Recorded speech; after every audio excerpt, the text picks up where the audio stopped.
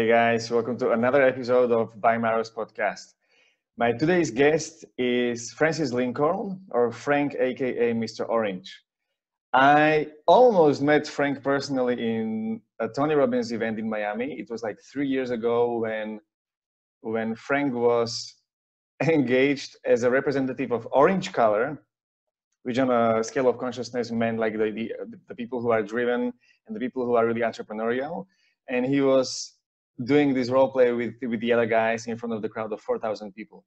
What I really enjoyed about Frank was his ability to be direct and his ability to be really assertive, but at the same time with this like loving tone in the voice.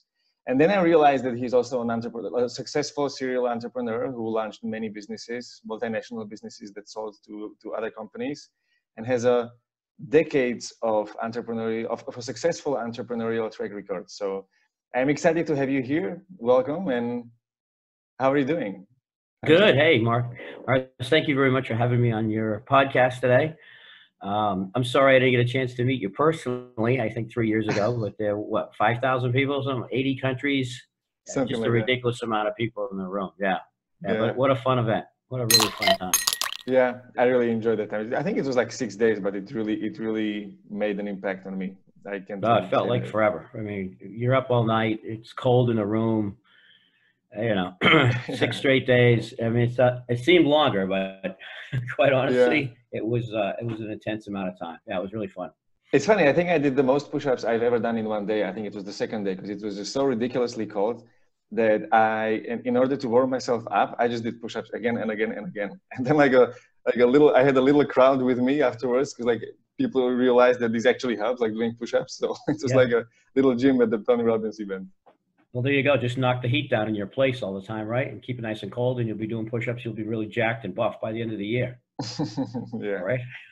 So I want to start with your story. Tell me something. Like I want to know deeper. I just found very brief information about you, like how. I want to know more about the businesses you started. How did you discover your entrepreneurial talent? What was the first company? And how did you come to the place where you're right now? Well, I think, really what it started with me, entrepreneurial, I have to thank my mother for, because when I was 8 years old, my mother said, and I remember it distinctly, it was like, if you want things, you're going to pay for them. You're going to earn them yourself. And so she had me out on the streets delivering the Boston Globe newspaper for 8 years, from the time I was 8 years old. And the Boston Globe delivers every single morning, 365 days a year, regardless of the snow, regardless whether it's your birthday, it doesn't matter whether it's Christmas, you get up and deliver newspapers. And I lived in Boston, and so, it was cold, it was snowy, it was rainy, and 4:30 in the morning, you get up and become a paper boy. And so I got a taste for, going out and getting customers and managing my money and making sure I went and collected my money and, giving my customers good quality service, right? And, you learn, they're tiny little business tips, but when you learn them at an early age, they become important. If the papers get wet, the customers don't pay. If you don't do a great job, you don't get a big Christmas tip. If you don't get any tip, right? You don't get that special gift. And so that transcended into, I just liked money. So when I was a kid, I would do anything. I would mow lawns, I'd rake leaves, I would shovel snow, paint houses, whatever somebody wanted me to help them do in the neighborhood, I would do. When I was in high school, we had this thing called the Catholic Youth Organization, CYO. And every year we put on a big musical production for the church. Well, at the time, I was pretty shy and I wasn't really an outgoing actor, but I was pretty artistic. So I drew all the back scenes and painted all the backdrop scenes for the show. But when we sold tickets to the show, we had a program, and the school was like, you can earn money towards a trip on this thing. I said, all right, what pays the best? What makes the most money in the least amount of time that I can do for this trip? And I said, well, if you sell the program, and create the program, we could put advertisement in the program. I'm like, all right, that's what I want to do. So I sold the front and back covers. I filled up all the programs. I went door to door in stores. I was only 15, I think, at the time. And I got them to advertise on this program. And all the money that I raised for doing this, I was able to, excuse me, just getting over a cold. I was able to go to Disneyland for free because of all the money. And then I would win. I would enter contests. The YMCA would have something raising money for muscular dystrophy and sell candy, and I would go out and sell candy door to door. And so I learned how to pitch. I learned how to manage inventory. I learned how to, I didn't know I was doing all these things, right? Yeah. You know, these are entrepreneurial skills that you go, at the time, it was like, it felt like begging, felt like crying. It didn't feel like selling, you know? Yeah. Like, buy the fucking candy, please, you know? I need to make a sale. It's funny. But in the it's big like, picture. Like Disneyland is a perfect motivation for a 15-year-old. Like it's. Oh, hell yeah. Yeah. Oh, yeah. Yeah, you know, you're in high school, especially guys, right? I mean, you're 15, 16, and it's co-ed trip, and oh my God, you finally get to meet that girl from high school that you really like. Mm. So yeah, and you're the big deal because you got it for free because you're Mr. Salesman, right? Get that stuff going. So yeah, so I always had an affinity towards business, and I always knew it someday in my life that I would own a company. And I guess I started my official first company when I was 26. I used to work selling automated test equipment for a very large company in Massachusetts, and they were just under $1 billion company. And I was young, and I got the job as a technical product specialist, but which meant I would demonstrate the machines. And I wasn't all that good at that, but it was part of the sales process. And I would go out with the sales guys, and the sales guys would basically take and pay people to go to lunch. That's all I looked at them guys. I like, wait a minute, you get paid, you get a company car, and you get paid to talk. That's all you do. I do all the heavy lifting. I do all the demos. I do the technical stuff. I do the, you know, and you make more money than me. I said, I want to be a sales guy. That's what I want to do. They make the bank. So I became a sales guy, and I was the youngest and most successful sales guy in the company at the time. Mm-hmm. So I got a knack for it even more. And when I was 26, I decided to start a company with another former employee from the company I was with, and we decided to sell used equipment. So instead of the new gear that I was selling, we sold it used and competed against the company that actually had hired me. Mm-hmm. And that was my original company. It was in the equipment space, and then that grew to a point where we were selling multinationally and buying equipment in different countries, and I had partnerships in an office in Glasgow and some offices in Mexico, and partnerships in Shanghai and Singapore, and it just started to evolve. Almost to the point actually that it over-consumed me. I then got a taste for, well, as I got older, I had different needs. You want to buy your first house, or you have kids, and you start thinking about college education or things that they need. And what I would do is when I came up with a big bill, let's say a big house or whatever, something I wanted, I would start a company to go make the money to go do it. So I started a software company strictly for put my kids through college fund. That was it. That was the only reason I wanted to start it. And so I started a software company that supported the machines I sold. I had a service company that sold spare parts for the machines I sold. I had an auction company that helped me sell the machines I sold. So everything was kind of intertwined into things that I knew. And I guess if there's a lesson to entrepreneurs out there, it's, stick with what you know. If you don't know anything about buying and selling real estate, don't be a real estate guy. If you don't know anything about, or specifically, if you don't have a passion, I guess really that's the bottom line. If you don't have a passion about it, because you can learn anything. But if you don't have a passion about what you're doing, you just think it's a good idea, you just think it's a way to make money, it's probably a loser. It's probably going to fail in the big picture, because you got to really have some passion about it. And it might, in today's day and age, it's like it's very likely that there's going to be someone who is less knowledgeable than you are, but more passionate, and this passion will drive him all through the obstacles that you won't, because you don't have the energy to go through. Well, exactly right. That's exactly right. And I look at young upstart entrepreneurs right now, and you look at how they're making money on the internet, and it's crazy. And it's mainly because of just, again, their passion. I like what I'm doing. I do it consistently. I'm convincing, I'm charismatic, and thus that whole recipe just comes together, and guess what? The dollars start to flow. So yeah, I'm not overwhelmed. I'm just highly impressed with people that are starting businesses now, especially in the internet and digital space, digital marketing space, just purely on a concept. And that's how, as we've evolved, and you're alluded to the whole Mr. Orange thing, that's becoming a business generating revenue through the web and through presence, in social media, as a kickstart from a Tony Robbins event. Yeah. I think you really took the most out of it. Like I think I added you as a friend on Facebook right after that, and I could see the post like Frank, aka Mr. Orange, and it always reminded me of that situation and of the message that was done through that. And I like how you just expanded on it all the time, and how you took that little segment, and you just you just made zoom in it, and you went through various aspects of what it means to be an Orange, which is driven, entrepreneurial, and so on. And also, when you were talking about like the beginnings of your career, it reminded me a little bit of Richard Branson and how he lived his life early on. How, I'm not sure if you're familiar with him or his life. Very much so, yeah. Yeah, he basically, what he says, that he did all these little things and he enjoyed his time. Like they launched the magazine, they launched the media company, and like small things like going door-to-door sales, and they were having fun. And that's how he learned all the fundamentals, which you described as well. And the best thing about this is that you learned all this without knowing what you're learning later for life.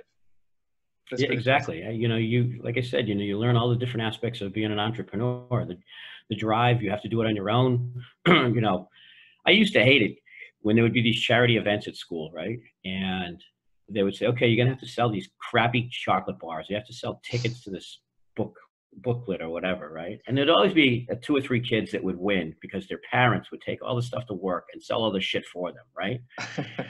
And it always pissed me off. I'm like, wait a minute, I'm busting my ass, and these kids, have their parents go in and basically buy all the stuff that they need, right? Drop $1,000 on these tickets or candy bars or whatever, right? And the kid would come in first place.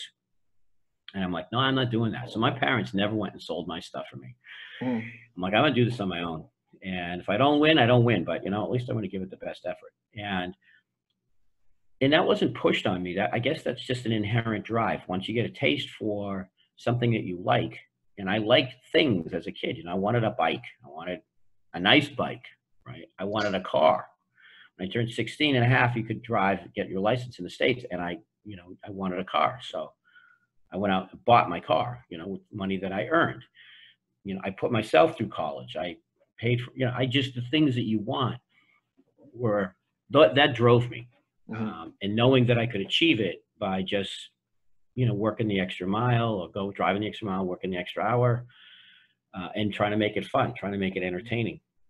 How do you prevent from getting stuck? Because many people want to start their own businesses, want to become entrepreneurs, but they come to a certain point when they come into perception that they're stuck, and there's something that cannot be overcame, and I would just call it stuckness. How come yeah. Stuck is a mental state. It really is. It's not a statement of the heart. It's not a statement of drive. It's not a statement of adrenaline. Okay. It's a statement of the head. And the reason people say that they're stuck, when you ask them why they're stuck, a lot of people's first answer is, I don't know. But they use the words, I don't know, so frequently in their life that the universe supports that statement. When you put out there, I don't know, guess what? You're giving yourself a good excuse for never having to know. You're blocking all possibilities of an answer to come to you, because that's your affirmation. I don't know. And we've become so comfortable with saying it and accepting it as an answer that it's become part of just conversation now.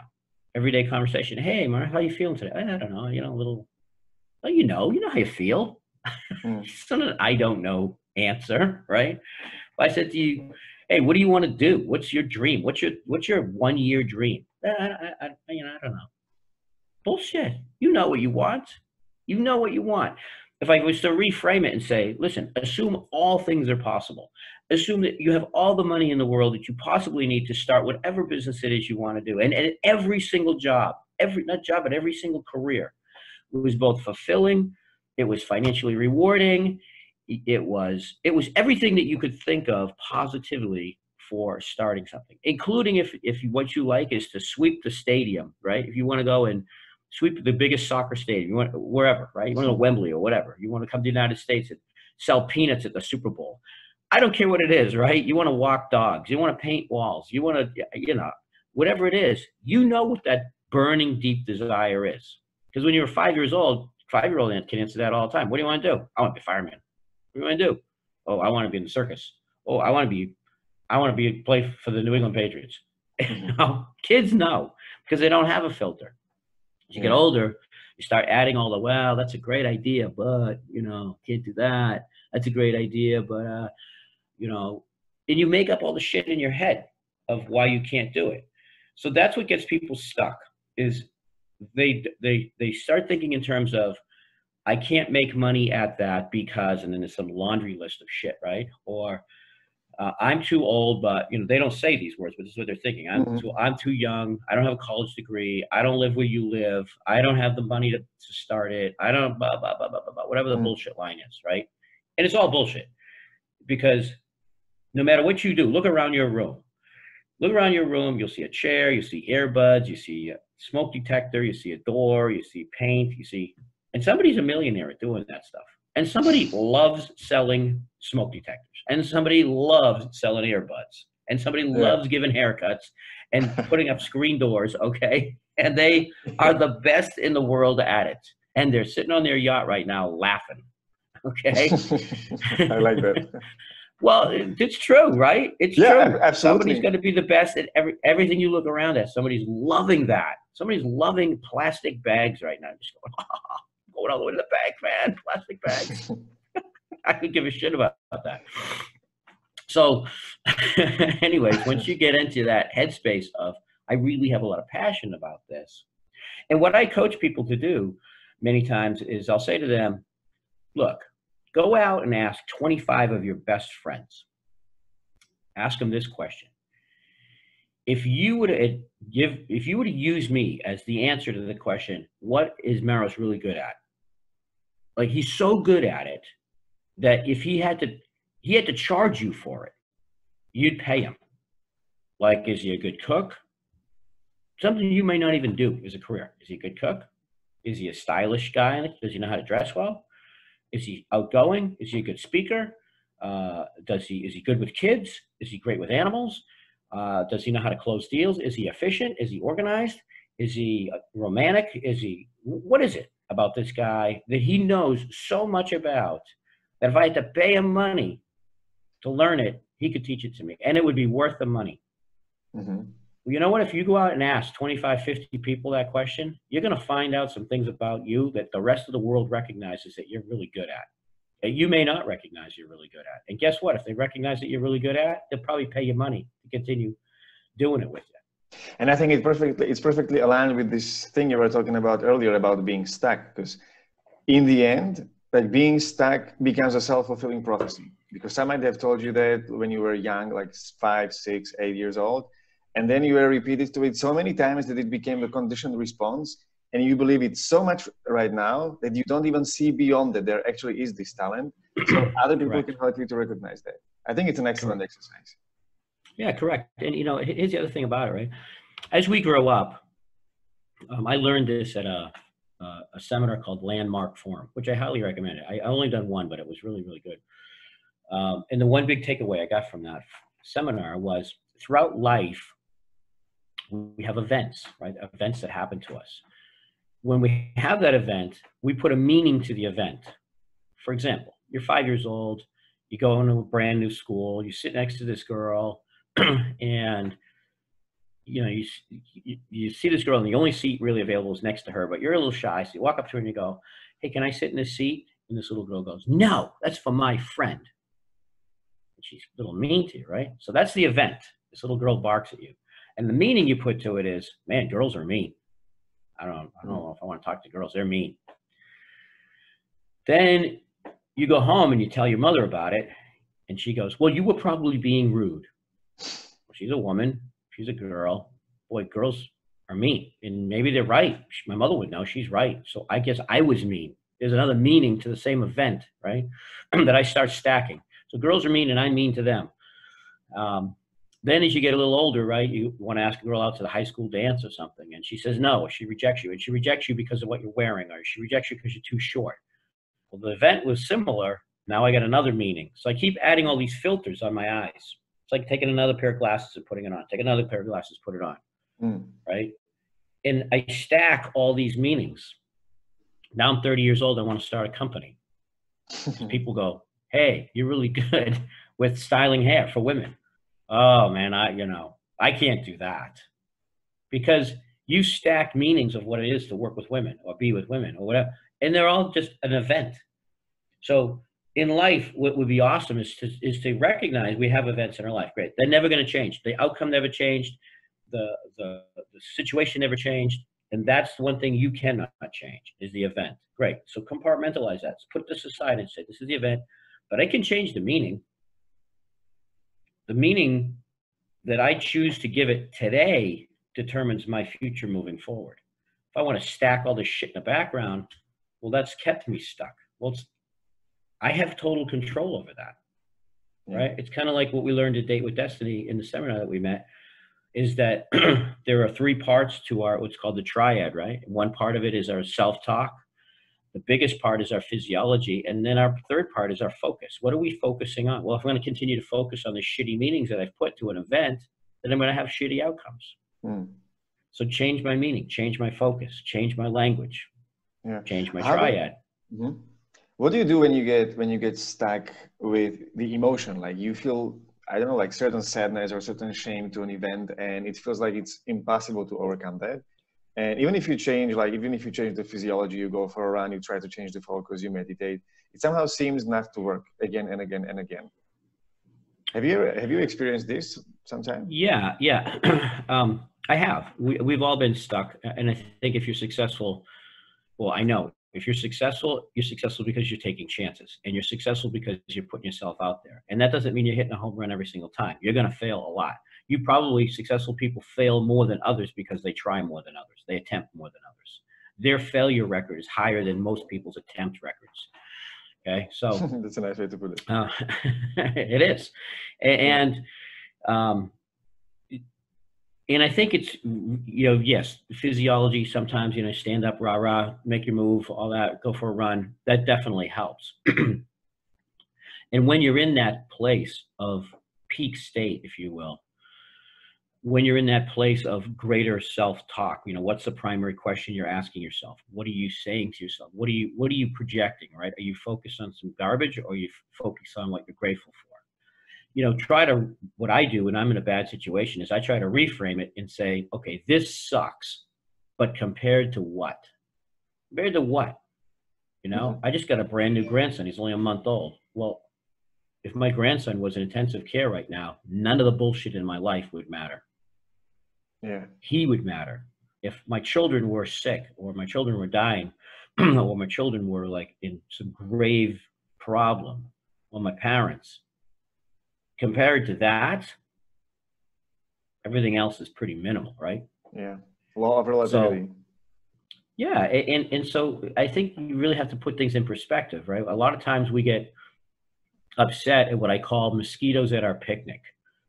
A mosquito at your picnic, if you're going to plan an outdoor event and you live someplace where it's kind of humid once in a while, okay, that means there's going to be mosquitoes.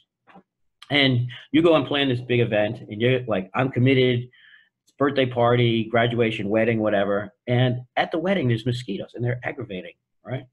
Do you cancel your entire event? You go, oh, fuck it, this thing was a total failure. Never do this again. No, you don't. They're aggravating, but in comparison to the entire event, okay, they're just little nits and gnats of problems, okay? Yeah. And we can focus on that little problem and make it the entire event. We're gonna make the entire event crappy because this little thing happened. Excuse me. But that's just us getting caught up in focusing on what's wrong.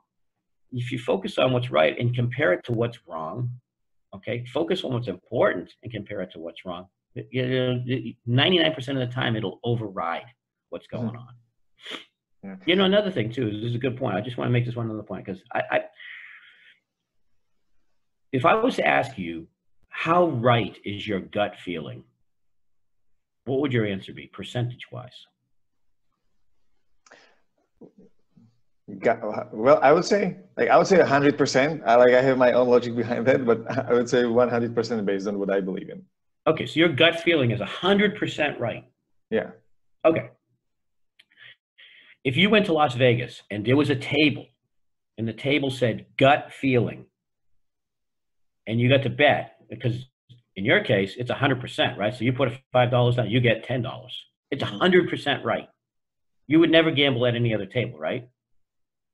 Hell, even if it was 70%. Yeah. If you went to Las Vegas and you had to put all your money down on one table, one bet, and the table was called gut feeling, your gut feeling. Yeah. No brainer, right? No brainer. Absolutely. Yeah. But yet you leave Las Vegas and the gut feeling table, and somebody says, hey, let's start this business. And your gut feeling, which is 100% right, goes, oh yeah, fuck yeah, let's do this. And then you don't do it because the 0%, the 1% little mosquito at your picnic is going, oh no, you're too young, you're too old, you're too, whatever, Something. you know? Yeah. Something. And you pay attention to it. And then you take all the money off the table and go, nope, not doing it. Mm. This is a question about intuition. Like how much should we, or how much do you, in your experience, and I guess you answered this question by what you just said right now, like how much should you pay attention to the rational and to the logical conclusions of your mind, and how much should you actually pay attention to your gut feeling and to your intuition, which might be completely opposing what logic suggests? Well, that's a good question. First, you have to define the word logic, right? Logic is based on, when you say, what's the logical answer? Well, logical is still subjective because, and I'm not saying you go into things blindly, all right? There's a reason corporations have board of directors, right? There's a reason that you should always have a coach. There's a reason that you should seek advice. There's reasons we go to seminars like Tony Robbins events. It's to learn and to see the things that we don't see. It's the things you don't see that will kill you in the end. It's the things that will do the most damage to you. So it's good to know that. It's the reason you get a physical every year, right? Okay, I got some pre-existing condition I didn't know existed, now it's coming on. Or I've got a medical condition that I didn't know was happening. So it's prudent to be smart in advice. However, when you're comparing your intuition, right, as to what's logical, well, now you're making a statement on what's logical. Logical was based on what? It's based on, a lot of times, based on your limiting beliefs and your experiences. Mm-hmm. I'm making a logical decision. Look, I just turned 60 years old. Logically, I'm probably not going to win a gold medal in the Olympics, in anything, okay? I might give you a shot for chance. You still a chance, right? You never know, right? But probability, logically, okay, statistically, it's a very high probability that I won't. Okay, so logically, that doesn't make sense to me, and I won't do that. Excuse me. But logically, if I've never run a marathon, could I start training and run a marathon at 6 years old? Of course I could. Of course I could. Right? Now, there are plenty of people out there that are 60 might be listening to this right now that go, no, dude, look, your knees gave out. You had surgery on both of them. You're only going to do more damage. Why do you want to do that? No, there's a proper way to train. There's a proper way to eat. I mean, it might take me 12 months to get to the goal line. Okay, but so what? If I really want to do it, there's nothing stopping me from doing it. Logically, I can still do it. Okay? Yeah, I see. Makes sense. But I was thinking about this earlier, and I think there is one more element coming into it, and that's emotions. Like when emotion enters the game of logic, it can completely change the outcome. And the example I have for this is that if you have a day at work and you come home and you're outraged and you're angry, you're just pissed about anything that happened because for some reason you didn't manage to express your anger or turn it into courage at work. You come home and your girlfriend makes pizza. You're automatically angry because she even makes pizza when I come home after such a terrible day. While if you had a perfect day, everything works out, you even won a lottery or something, you're just having the best day ever. You come home, the same girl makes the same pizza and you're excited. Oh, darling, it's going to be an Italian dinner or like Italian evening. So like the way, the mental state you're in completely changes the way how you see things, how you perceive things, and what actually enters the game of logic in the first place. Is that a question? Or just, you know, how do you differentiate the two? Because I agree with you. It's very much state driven. Yeah. It's very much what your focus is on, right? If Yeah. you're having a great day, I mean, what defines a great day, right? That's different for you than it is to me. You know, it's different from somebody else that's listening. You know, somebody not clearing their throat because they're just sick would be a great day. A great day, again, being relative to what your definition of great day is. Great day for, you know, somebody in an intensive care unit right now is survival. A great day for somebody that's in hospice, it might be, and they know they're on their last legs, right, is to see somebody in their family that they haven't seen, or be able to say some last words to somebody, right? A great day for a kid is, you know, getting to play in the mud. A great day for an adult, you know, might be that they land a new job, or that they're successful, that they close out the year, or they get an exercise in, or that they ate well. Again, it's all relative to your rules, right, on what you define as a great day. And you're right, we all have situations that we get upset. You know, we let the forces of the world get in our way. We allow that to happen. You know, nobody can make me pissed off. They can say something that I don't enjoy, but it's up to me to translate what they're saying and understand, okay, am I going to allow that to piss me off? Or am I going to allow them to get the better of me verbally? You know, that whole sticks and stones can break my bones, but names will never hurt me, right? Am I going to let this like attack on me verbally really upset me? Yeah. Well, if it triggers something in my past that my event that I now have a meanings, and that looks like one of those events, the same meanings, then yes, I do that. I might get upset, right? But I also think it's recognizing when these things happen and practicing being outside your comfort zone, like practicing something different than you did before in the past. You know, if you're in a relationship, and I just listened to one of Tony Robbins, it was a little 15-minute thing on relationship. And he said, when you're in a disagreement with your girl, he goes, just love them. No, just, I'm sorry. Just be the apologetic, be the bigger person. Oh, I'm sorry. I love you. I love you. I love you. I love you. And be vulnerable. Like push past the fear of going, no, I got to be right. Blah, blah, blah. You're wrong. Blah, blah. Prove my point. Just drop it all. Just, you know what? I'm sorry. Yeah. There's been times I don't want to do that. Okay. I don't want to do that. I would rather be right. This is my point. You're going to hear my point. You're going to understand my point. You're not honoring my feelings. I didn't get on this whole spun up thing. Right? Yeah. Versus just going, okay, sorry. Yeah. Obviously, whatever I did, it can be difficult. It can be difficult. Something I learned recently, and I love this phrase, and I'm surprised it's taken 60 years to learn this phrase, because it's so obvious to me. And that phrase is the quality of your the quality of your communication is directly proportionate to the quality of the answer. Quality of your communication is directly proportionate to the quality of your answer. To the quality of the answer, of how the other person responds to it. So, so if I say something and the other person gets upset, or the other person doesn't understand, that's not on them. It's on me. I didn't communicate properly.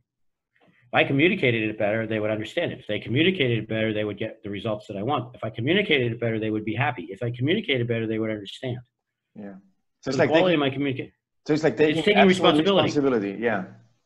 It's taking responsibility. So in an argument with your girl, right? If you take full responsibility and go, okay, here's the thing, right?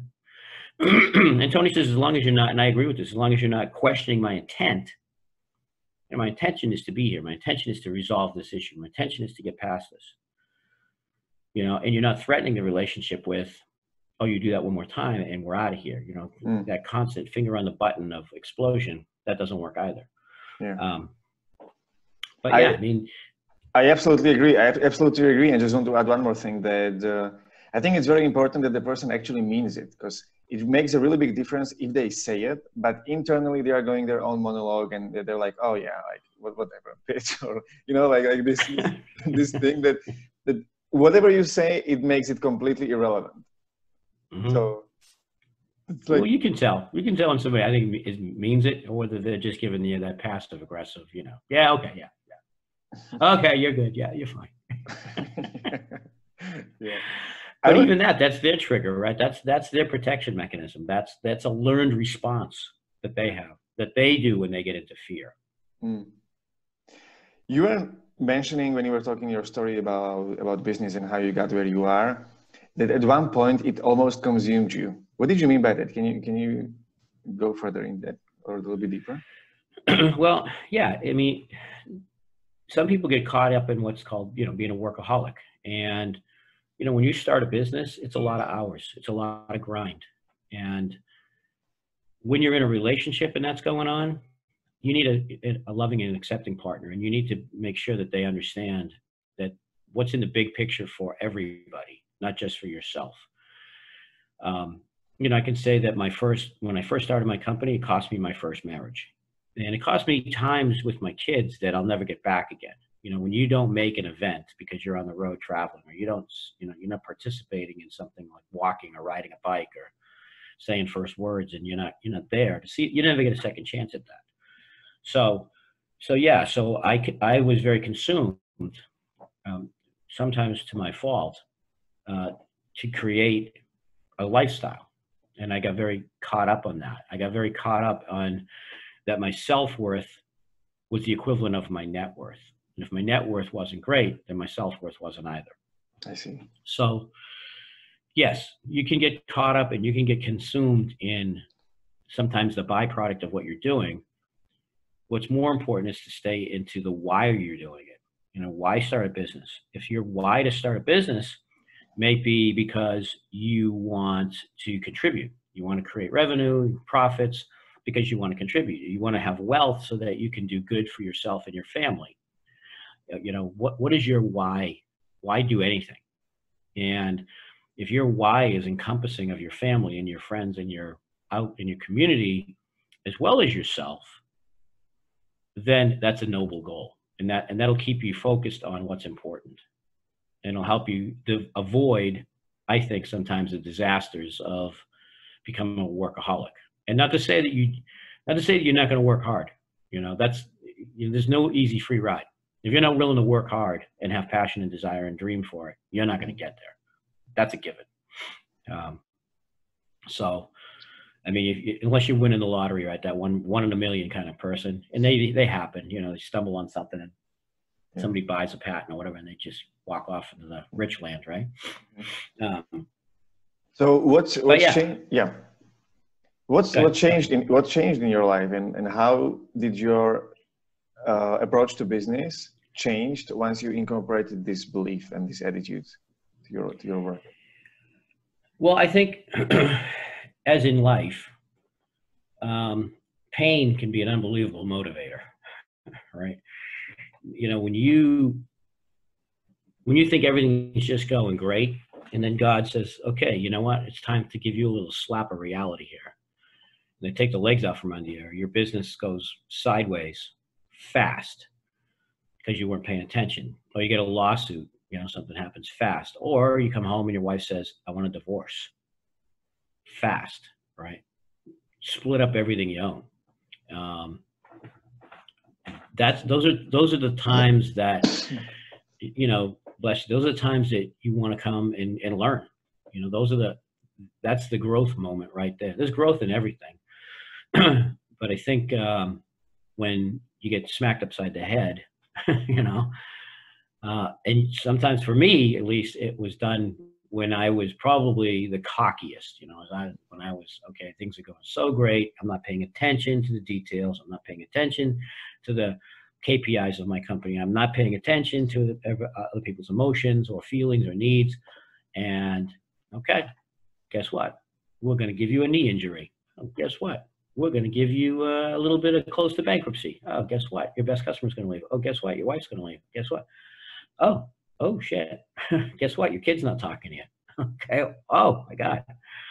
What's going on, right? It gives you time to reflect. And unfortunately, I think in too many cases and with too many people, it happens when they hit some pain point, which again is, as I've gotten older, solid reason for me to always have counsel around me, personal trainer, somebody that will talk to me about nutrition, somebody to talk to me about goal setting, business, consultants, all those things. I like to surround myself with people that are very highly successful, so that I can avoid those pitfalls moving forward. I see.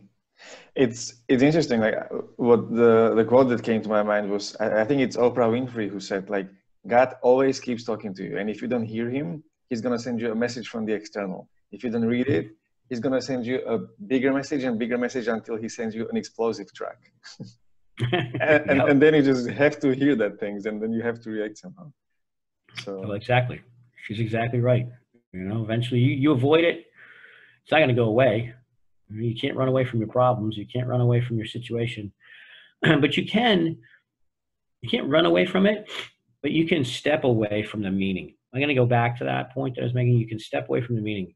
What was the meaning? What was the positive meaning? What's good about this situation? Right? Mosquitoes at your picnic. What's good about mosquitoes at my picnic? Yeah. Well, it makes me appreciate the fact that everybody's here. What's good about the situation right now? Yeah. How can I attract more love, gratitude, inspiration inside of me and others right now? What can I be grateful for right now? It's all how you frame the question, because all we do is ask questions, right? As human beings, that's all we do. We're constantly asking ourselves a question. Should I do this or should I do that? And people will do more to, like, we've heard, people will do more to avoid pain than they will to gain pleasure. Another way to look at that is people will do more to not look bad than they'll do to look good. And so they're waiting. Does this make me look bad? Maybe I'm not doing that. Mm-hmm. I see. And that's how you get yourself into trouble, right? Yeah. I like this, like the idea of I think it was in some of the books by Tony Robbins that basically the whole internal monologue is constantly asking a question and giving the answer, asking a question, giving the answer. And I don't know what to say. I'm like, okay, what should I say now? I don't know. So how else should I take this? It just keeps going all the time and all the time. So by asking different questions, that's the fastest way to be having different answers. Yeah. I could see on your website that you launched a YouTube channel called Gratitude, and you have multiple videos in there, mostly talking about gratitude. How did this idea came up, or what's the role of gratitude in your life? Or yeah, that's a great question. Yeah, my buddy and I from Boston. I grew up in Boston, and one of my best friend, he lives down here in Florida, but he grew up in the Boston area too. And when you grew up in that area, you as a guy, you show your friends that you love them and you care about them by pushing them into bushes, by tweaking their ear, by tripping them, by making fun of them. Little mom jokes, sister joke. We just, that's how you show that you really care about somebody. Like where I grew up. Tough love, right? Yeah, it's tough love. Well, my friend Jason and I, we're constantly, every time we're hanging out, we're constantly jabbing each other or pulling the chair out, or and we're older guys. This is where it comes from, because I could see on your first video, he's like, "Welcome, my buddy Jason, who is not as nice as I am." Or like you kind of it just keeps being there all the time. I love that. All the time. If there's an opening, you're jabbing it in, right? So I also like just catchy words. And so when one day I was sitting with Jason and I said that, we should start something. We should do, because I'm big on gratitude. And I go, what about gratitude? That's a cool word. Let's go see if we can buy the domain name. So we're on buygratitude.org. And so let's start a TV show called Gratitude TV. And we'll just talk about the power of gratitude, but we'll also mix in, how to be an entrepreneur versus wantrepreneur, or, self-talk, or, how you speaking to your kids, or how do you create corporate culture, or how do you raise money, or, different aspects of running a business, with the impetus in the baseline of the thing being gratitude. So yeah, we just started, we just winged it. We basically turned the camera on, kind of like we're doing here, right? And just talk. And we're overdue to do a couple more because a lot of people really enjoy the channel, and it's fun. And of course, then he and I obviously banter. He hates the fact that I wear a baseball cap on backwards, and he gives me tons of shit about it. He thinks you constantly be professional. This is not professional, so yeah. So I have to make fun of the fact that his mother dresses him and dresses him funny. You know. So, anyways, it's a pretty cool segment though, and I appreciate you bringing it up. It's been fun. I'm looking, by the way, you know, anybody that wants to be on Gratitude TV on YouTube, just let me know, let Mars know, and we'll just film some sessions together because it's fun. Okay. But you got to be able to bust chops, man. If you're not funny, you know, you can't be on. You got to be able to, you know, hang. Okay. Well, considering I saw you, I can definitely say that I'm funny. All right. Okay. So, and how about the gratitude in general? Was this something that you discovered after? I mean, something that really deepened your practice after you attended the Tony Robbins events, or has it been part of your life ever since? I think gratitude, sadly, I think it's something that happens as you age more, you know? And yes, I've had 25 years of Tony Robbins events. I started in 1997. So 23 years of Tony Robbins events. And that's been in the background of my life for almost half my life, between Tony and other, you know, highly motivated speakers like Dr. Wayne Dyer and Zig Ziglar and Tracy and, you know, Brenda Burchard. All these people that I've learned from have influenced my life. And I think as you get older, you become, I think life just starts getting less and less about yourself and more about others. And you start to become a little bit more grateful for the things that you've either had, you've lost, that you've acquired. You don't sweat the small stuff as much as you used to. You know? It's like, you know, I always tell my staff when they come in with a problem, I'm like, is this a problem or is this a real problem? Is this a problem you're making up in your head, or is this a real, like, oh my God, we better call the fire department. This is a problem. You know, and if it's a problem, come back in here with 3 solutions that possibly that you can fix this problem with. And then we'll address whether it's a problem. So yeah, I think people, you know, they as you get older, when you define what really is a problem, you become more grateful because you just appreciate things that you didn't necessarily, you took for granted. Yeah. Right. I think it's extremely important. Like, to me, when I like, the gratitude was never a daily practice in my life. I somehow took things for granted. Like, I wasn't content with some things I was. But after I discovered the priming, like the gratitude, basically the gratitude meditation that Tony does, that Tony recommends doing every morning, I think this is one of the things that really started to change my life very quickly. Because once I got myself into this gratitude state every morning, and I could feel 3 things that I'm grateful for every morning with no exception, then it somehow stayed longer and longer throughout the day. And then a funny thing happened was that I realized that I'm out of the things to be grateful for, because like, after a few months, I was already grateful for everything that I could normally be grateful. And just by simply asking the question, what else can I be grateful for? The answers just kept coming up. And then it came to an extreme, which was like, what else can I be grateful for? And I started to come with the negative things, like the things I hated before. And just by again and again looking for the answers, I just got the answers, and it completely like healed the event and the information, or like the situation. Oh yeah, it's amazing how many things you're actually grateful for. When people start doing gratitude journals, I know some people that have coached with me. I said, okay, before you go to bed, I want you to write, 10 things in a journal that you're grateful for. 10 things. Yeah, 10 things. It's like, oh my God, They start writing, okay, I live in a warm climate. Okay, I still have my job. I'm like, that's it? Come on. How about you sleep in a bed? How about you can write? How about you can read? How about you have eyes? How about you have hands? How about you have health? How about the heart's beating in your chest? How about the fact that there's a person laying next to you?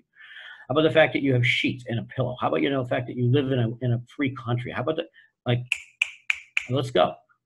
I said, think of it this way. If tomorrow you wake up with only what you're grateful for today, what would you have? That's a If you're beautiful not question. grateful for my eyes, I don't get to have them tomorrow. I'm not grateful for the fact I can breathe, I don't get to have it tomorrow. And I'm not grateful I'm sitting on a desk, I have Zoom, I have a roof over my, guess what? You don't get to have it tomorrow. If you only get tomorrow what you're grateful for today, I guarantee you it would take you all night to go through all your gratitude. Yeah. I love that. Yeah. It's a beautiful question. How about your next horizon? What's up to you? Like, was this marathon thing real, or was that an example? Are you going to run a marathon? I might, yeah, I actually might. I wrote on my dream board. I did leadership for Date with Destiny this year, so I was not necessarily an active participant. I was, worked on a team, but I decided when I came home, I'm like, I'm going to still do a poster, even though I wasn't part of that whole process. I was helping other people do theirs. Mm-hmm. And on my poster for my goals this year, I did write. I had first written marathon, and then I said, no, I don't want to necessarily commit to that. I want to participate in 3 athletic competitive events instead. So that'd be a marathon, that'd be a Spartan race, maybe a Spartan trifecta. I like to box, so actually maybe boxing 6 rounds with a professional fighter, Nice. Be able to last 6 rounds, that would be cool. Something along that, something that challenges me athletically, right? Mm-hmm. Play competitive tennis or something that I haven't done. But I have to accomplish 3 of them this year. Yeah. So that opens my mind up to lots of possibilities. I see. If you did triathlon, would that count as 3? No, that would count as 1. You would make it harder for yourself. Yeah, that I could justify it. Oh yeah, I did triathlon. It's 3. Yeah. Yeah, I love triathlon. That's like, if I do a marathon, well, I did 2 half marathons. That counts as 2. No. How about this? Like, the concept of retirement. Like, you being in your entrepreneurial spirit since your age of 8, do you ever plan to retire? Like, can you imagine such a thing, or what would that mean to you? Yeah, I think, I recently had a big financial hardship, so I'm kind of in a rebuild mode again. I'm not where I thought I would be years ago, but life happens, shit happens, so you start over and rebuild. But I like business. I like what I do. I like the challenge of, especially now where I'm putting a lot of my focus into coaching and teaching. I enjoy that a lot. So yeah, it can be very lucrative, and it's starting to be, but that's not what drives it. It's, I enjoy it. So, retirement is doing what you love. Mm-hmm. And to me, it's not just necessarily having the financial wherewithal to do it. That's an important component. But it's still doing what you love. So, and I love helping people, and I love the art of business. I like being part of other people's businesses. I like, help looking at their financials or going through their corporate culture or talking marketing plans or whatever, sales plans. I enjoy that. So no, I don't think that I'll ever really retire. Although I do have a new grandson, and he's only a month old. So who knows? So spending time with him, like my retirement might be, taking him to ball games or whatever, on a regular basis. Teach him how to golf or something. I don't know. What is it that you like the most about business? This question just came from somewhere.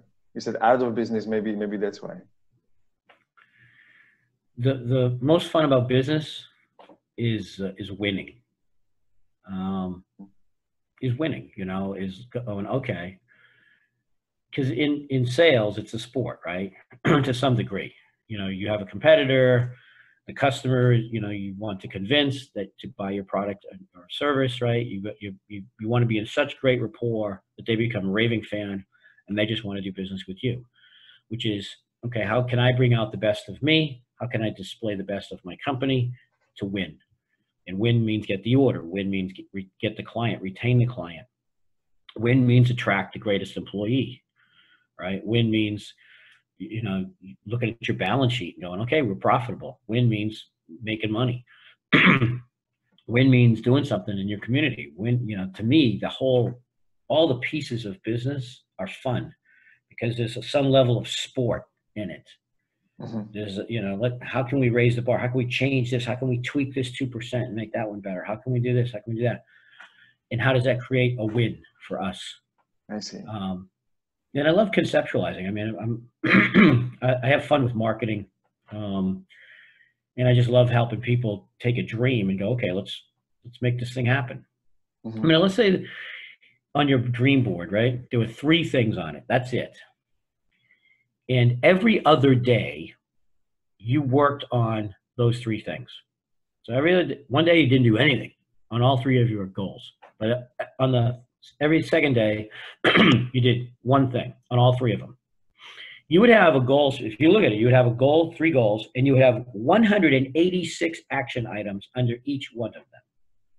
Now, I don't know too many people that have a business plan or have a goal sheet that has 186 action items underneath it. If they did, I'm sure they would knock it out of the park on these 3 goals, right? Because they actually spent a little bit of time. And a little bit of time might be, I'm going to make a phone call. That's check 1. I'm going to go on Google and search them. That's check 2. I'm going to sign up for this course. That's check 3. I'm going to show up at the event. That's check 4. You still have 182 left to go. Okay? Yeah. How would you not succeed? And that's just taking a 1 degree, 1 baby step, 1 bite every other day. God, if you did something every day, imagine you probably get 5 or 6 of your goals done. Yeah. So that's what that's when I sit with somebody and they go, I want to start something. And we create the 186 steps and then do them. That's what makes it great. When you say it this way, it sounds terrifying. Like 186 items on to-do list. Like it sounds. It shouldn't look terrifying. It should look like, oh my God, that's easy. Because look, you have a podcast, right? I'm using an example. You have a podcast. I assume that you want to grow your podcast. I assume you want to, maybe monetize your podcast or monetize your business in some level, right? And this is a means to an end.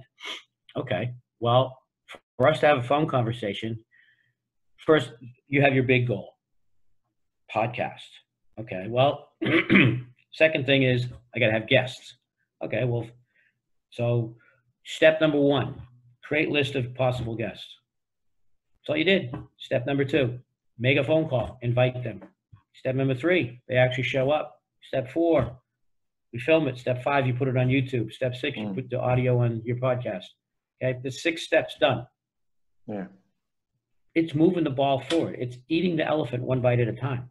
Yeah. And when you make it so small that it's manageable and doable, and now you start getting excited about it, it won't be every other day you're working on it. It'll be every day. So it'll be 365 steps, not 186 steps. It'll be 365 because you're so passionate about it. It's like, man, this is awesome. Yeah. I'm actually getting some traction here. And I think it's super important just to be aware of the progress. Because like, I think when people fall off or they just stop, one of the main reasons is that they just don't see progress. So they just put their hands away from it. So even if you make a small phone call or like if you send an email, it still counts. Right. Still adds, right? Yeah. It's still some effort. And don't, some people fool themselves with, well, I thought about it today. I had a vision about it. I meditated on it, and then I don't do shit after that. Okay, it's great that you were thinking about it, and it's great that you visualized it, but that's not the be all and end all. Let's go. Put some real measurable shit underneath it, okay? Sit around like a whole bunch of mystics and kumbaya, and you're not getting shit done, all right? Yeah. Let's go. Let's make it happen. Yeah, I think it is like Brian from the other episode of podcast. He talks about it, that some people keep meditating and they keep having like these bliss states where everything is absolutely perfect and flawless, and then they go out to the outer world and they're miserable because they just and then they get so attached to these thoughts and concepts and meditations that they just keep meditating more and more and doing less and less in the real world. So they have no results. So this is the same thing. It's just like taking it into a business, I believe. Right. Put some action behind it. Okay. Let's just, if you can't measure it, well, if you can't measure it, you can't manage it. So you have to be something that's measurable. In a state of bliss. Okay, it's great. You maybe had some clarity on what you needed, and that's awesome. And maybe you sat down and you reframed your brain so that you're grateful now, or you reframed your self-talk as part of your meditation, or you reframed your focus as part of your meditation. Great. Come out of your meditation, get up, move. Let's make something happen. Yeah. Okay. I have a last question that just came to me before we wrap up, and that's, do you see any difference in how young people today are approaching entrepreneurship as compared to when you were my age, which is basically 30 years ago? Because the world has changed massively, but also the people changed massively. So what do you see that's blowing your mind today in the people that do something unacceptable before, both in a good and a bad way? Well, I have children that are around your age, okay, a little older. One's 24, and I'm 30, by the way. Thank you for that. Yeah. Well, when you say I have a son who's 37, daughter 36, and a 24-year-old. What I see, and a statistic that I heard, is that the lifespan of the under 30 generation is actually lower than it was the generation prior.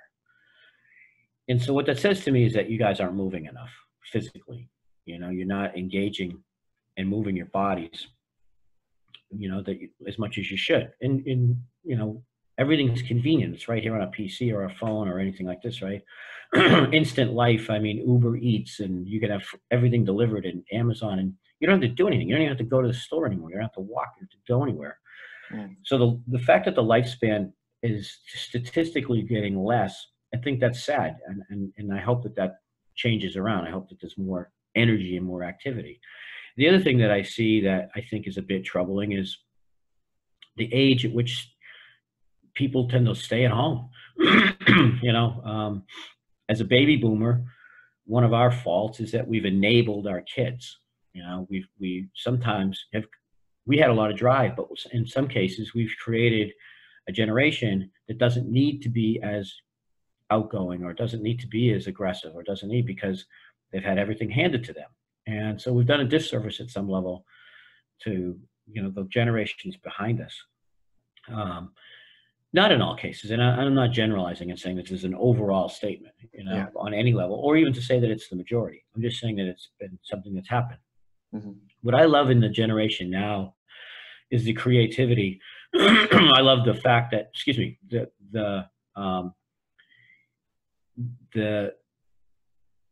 there's this double-edged sword. I mean, there's a lot of emphasis on significance, and unfortunately, we tend to live in a society that, people can be internet famous, and they can be phony, and they get notoriety for it. They can complain, and the complainers are getting more noise than the people that are doing great things in the world. And that, to me, is sad at some level, is that, we're catering to the exception rather than what's good for all. Right? If the 10% bitch loud enough, well, they make more noise than the 90%. Let's just focus on the 10%. Everybody gets a trophy mentality. Yeah. I'm not a fan of that. I think winning and losing is important and vital in growing and living. Right? Rejection is part of life. Get used to it. Learn how to manage it. Okay. Not everyone's going to get the big hug all the time. Mm-hmm. And although I do see a lot of creativity in the generation, the under 30 crowd, I do see a dependency still to not spread their wings as fast. You don't see 18-year-old entrepreneurs as fast as you used to see them.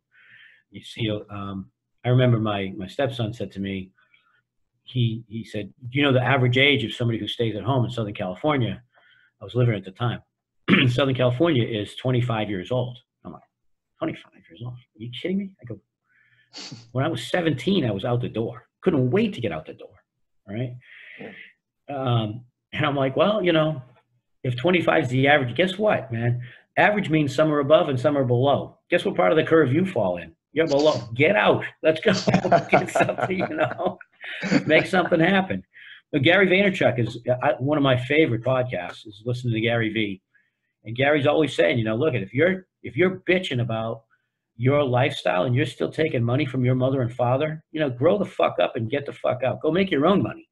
Okay. If you're living at home, you better not be bitching about anything.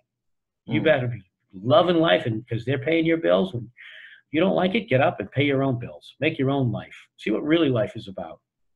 And I don't see as much of that at earlier stages, of earlier levels of 20-year-olds doing that. There's a little bit more of the me, less of the, hey, let's just get out and make a name for ourselves in a real productive fashion. I see. You know, and again, I love the creativity. There are some workaholics. There are some genius millennials. I mean, they are taking a lot of chances. You know, I just wish I saw more of it. I think, you know, people. You know, I've been to trade shows in my industry, and all of us are kind of like, where's the next generation that's going to come and take over? Where's the next generation of salespeople? Where's the next generation of entrepreneurs? At least in the equipment and machinery and you know, running electronics factories, and you know, where is that? Great software minds out there, incredible, and maybe that's the direction we're all going. You know, so you got to welcome change, right? Yeah, for sure. Some of them are still living with their parents, I guess. Some of them still are. You know? Okay, Frank, thank you very much for your time. I really enjoyed this conversation. And if where could people find you, guys who are listening? How can they reach out? Well, you can go to themrorange.com, www.the, or you can email me at frank@themrorange.com. You can also check out our website. It's called Gratitube, TUBE.org. It's a little dated, I'll admit. You know, we need to put some new stuff on there, but yeah, or just through you. You know, hit me up through yourself. And again, I appreciate being on your show today. It was really great talking to you. You get a lot of great energy, man, and I like the direction you're going. Thank you, Frank. So have a great rest of 2019 and lots of success in 2020. Absolutely, you too. Make it the best decade ever, right? Stay inspiring, my friend. Thank you. All right, buddy. We'll see you later.